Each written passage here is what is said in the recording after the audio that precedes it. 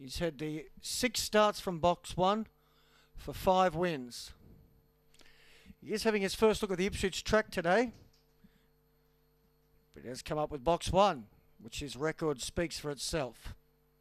Fabricated 160 for the last, 155 fixed from Velocity Clover at 5:30. It's 650 fixed. Lure rolls, just about set, ready. Racing, Fabricated from the inside began quickly and will lead from out west, and driving forward was K Sarah, then followed by Storm Rose High, Double Storm, Purely Penny, Kickham Springer, Velocity Clover was last, Fabricated on the bunny and running, put 5 on them to second, Storm Rose High, then Double Storm, K Sarah, and after that was Purely Penny, but it's all Fabricated, and Fabricated charges away, wins by 5. Second, Storm Rose High, Double Storm, third, fourth, maybe K Sarah from Purely Penny.